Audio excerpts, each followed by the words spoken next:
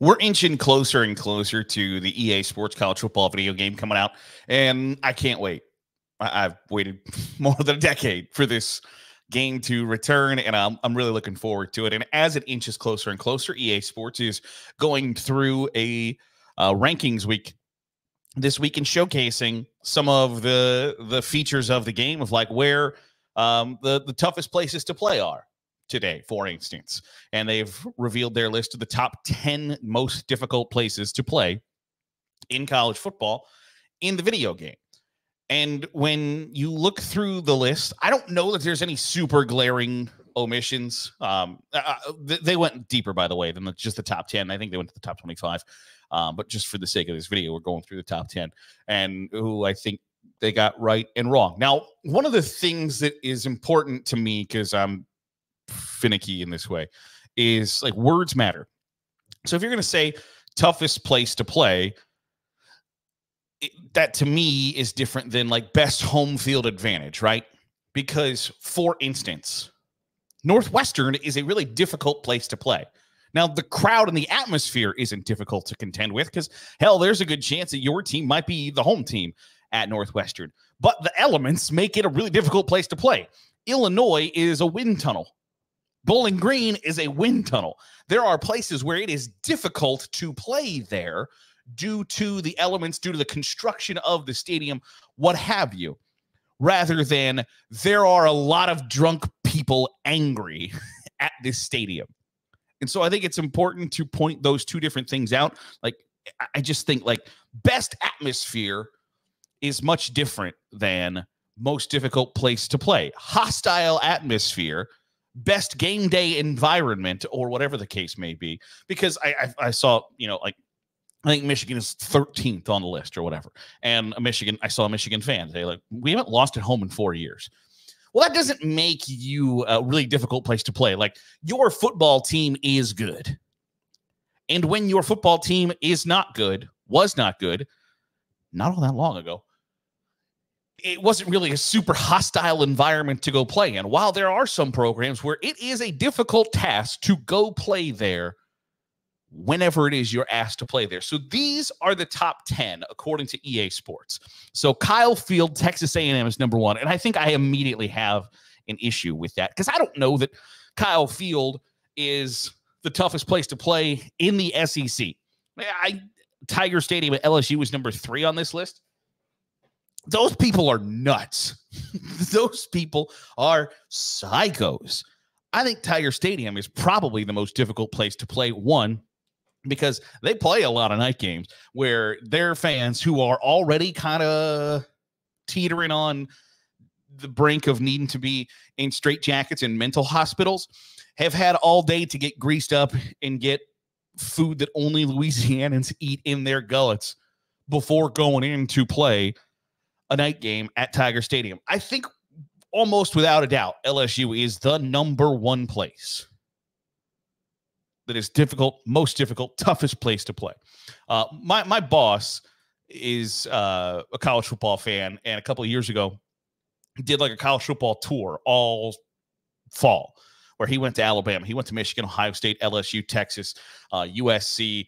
I can't remember the others off the top of my head, but was absolutely, and obviously this is different, right? Like, I think the Ohio State game he went to was Arkansas State. The Michigan game he went to was Hawaii. So there are differences between, like, he went to LSU Ole Miss and Ohio State Arkansas State, but completely blown away by LSU. Said it was not even the same stratosphere as Alabama, as Michigan. And so I think, one, having Kyle Field, where, by the way, though Texas A&M fans are psychos in a completely different avenue, they're in a cult. LSU fans are just sports fans, where Texas A&M fans are members of a sinister organization that is actively doing harm to society. But that's a different discussion for a different day. I think Alabama at number 2 feels really weird because, like, for instance, I live near a high school that has won, I think, 13 now state championships in the last 25 years. And, like, they start to get expected, right? Like, you just wake up, you get off the bus, and you expect to win. And I think Alabama fans at this point in their fandom simply expect to win because they got numbers on the side of their helmets and the A on the collar. Like, and that's fair. Like, you have earned that. But they haven't had to be, they haven't been disrespected. They haven't had somebody come in, beat the tar out of them or anything really like that in a really long time. And so I think Alabama fans, like Ohio State fans, like Notre Dame, Oklahoma, Texas, whoever the case may be, kind of take it for granted at times that, like, we are good and we're going to be good. And so you don't really have to, like, Texas A&M fans are passionate because they want their team to succeed and haven't. And they're pouring in hundreds of millions of dollars to make their team successful and still haven't got there yet. So there is a bit of hostility there. Where Alabama fan, like, and this is just me, I think it's important to admit your biases. This is just me flat out anti-SEC bias, where, like, Alabama fans will show up, like, the students will show up to games dressed up like they're going to a wedding reception, and it pisses me off because I don't know how, like, hostile, angry you can be wearing slacks and a polo, right? Like, it's the idea of, like, you're gonna give the middle finger to the opposing team's running back when he scores a touchdown while you're wearing a polo, like when you're wearing J. Crew, just bothers me. Where, like, LSU fans have cut off jean shorts and a tank top on, and a hat that they bought in 1988 that they've used to, like, scoop out, like, alligator guts with the bill before. I just don't think it's apples to apples. So I would have Tiger Stadium and LSU at number one. I think that there are, by the way, of the SEC schools, what are there? 4, 5, 6 of the top 10 here. Tennessee, I have a friend that played Division I college football in the Mid-American Conference, and they played at Tennessee at one point and said, like, it's not a question that Tennessee is without a doubt the best environment he ever played in, and had talked about, like, when I have kids, I'm going to take my kids to a Tennessee game just because it was that awesome. So to me, there are two kind of big glaring omissions in this list of top 10 places. One, I think, is Autzen Stadium, Oregon. Always incredibly loud.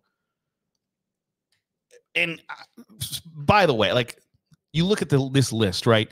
Like, the teams that are on here, there's not.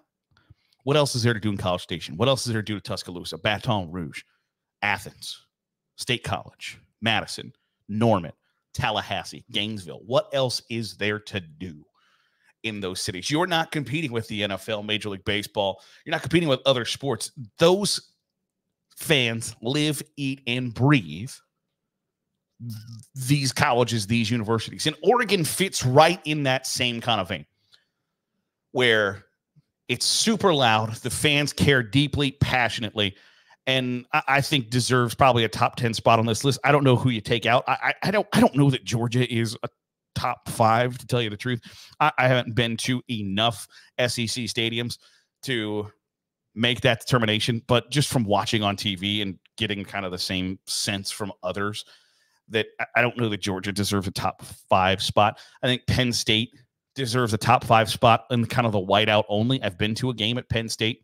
It was the first game, actually, after Joe Paterno had died, first game in Bill O'Brien's tenure as the head coach at Penn State. And walking to the stadium, fans could not have been more friendly, could not have been nicer.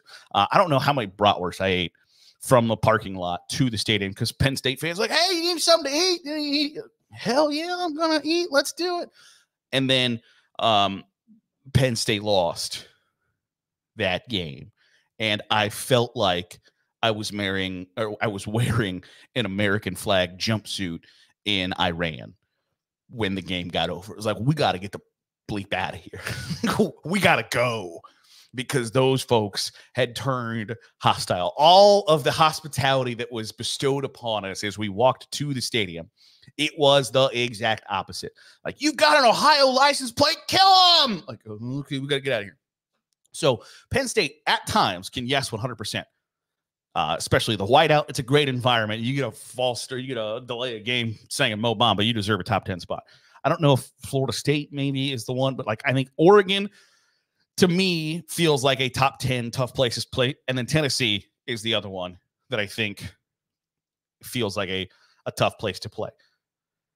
because they're kind of in that same vein as LSU fans where it doesn't matter what time game day is. They will find enough time to get sauced up before the game starts. Like, if you are famous for throwing a mustard bottle at Lane Kiffin during a game, and it was great at the time because people were like, who the hell brings their own bottle of mustard to the game? Like, I don't know how to tell you this, but it was not mustard that was in that bottle, my friend. It was not mustard. That's the kind of fans you're dealing with. So I think Tennessee deserves a top 10 spot.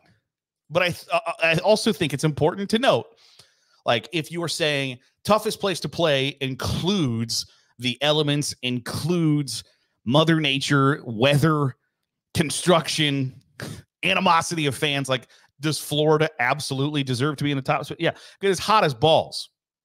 It's humid as all get out. That helps Georgia. That helps LSU. That helps Florida State, especially if it's a non-conference game against somewhere that's not used to the flat out just swamp ass you are going to have in that stadium. And Tennessee's a bit milder of a climate. It's kind of nice, actually, during the fall, where LSU, Georgia, Florida State, Alabama, it can be a little saucy down there. But I think for the most part, I think EA Sports got it right. I just don't know that number one. I don't know that Texas A&M, to me, like, just because there's a lot of people there doesn't make it a difficult place to play.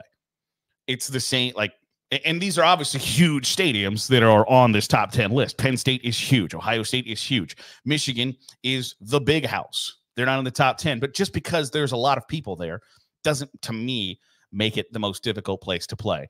But I do look forward to, like, trying that out in the game and seeing if you can tell a difference between the 10th best, most difficult place to play and the number one most difficult place to play, because we're inching towards college football video game being back, and I'm here for it.